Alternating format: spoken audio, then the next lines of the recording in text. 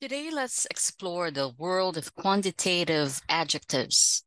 Quantitative adjectives are an important part of language as they help us describe the amount or quantity of something. They give us information about how much or how many of a particular noun there is. Let's dive into some examples. Few and many. The quantitative adjectives few and many are used to describe the quantity of countable nouns.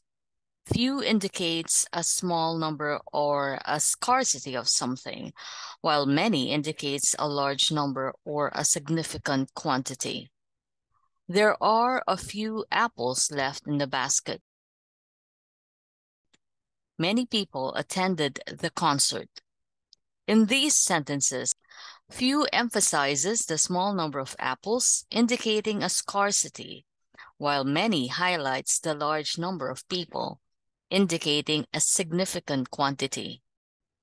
Several and some. On the other hand, the quantitative adjectives several and some are used to describe an unspecified quantity of countable or uncountable nouns. Several indicates more than a few but not a large number, while some indicates an unspecified but positive quantity. I bought several books at the bookstore.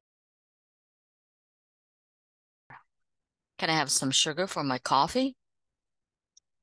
In these examples, several indicates a moderate quantity of books, while some indicates an unspecified but positive quantity of sugar. Quantitative adjectives allow us to describe the amount or quantity of something, adding precision to our communication. They help us convey whether there is a scarcity, abundance, or an unspecified quantity of a particular noun. Now let's practice using quantitative adjectives. I'll provide a sentence with a blank space, and you have to fill up the correct quantitative adjective: few, many, several, or some. Ready?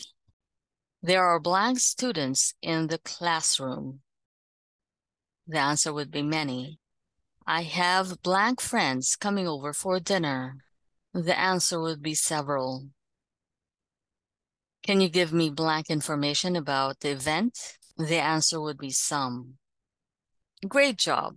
Quantitative adjectives allow us to describe the amount or quantity of something, providing clarity in our communication. If you have any questions, just leave a comment. I'm here to help. Happy learning.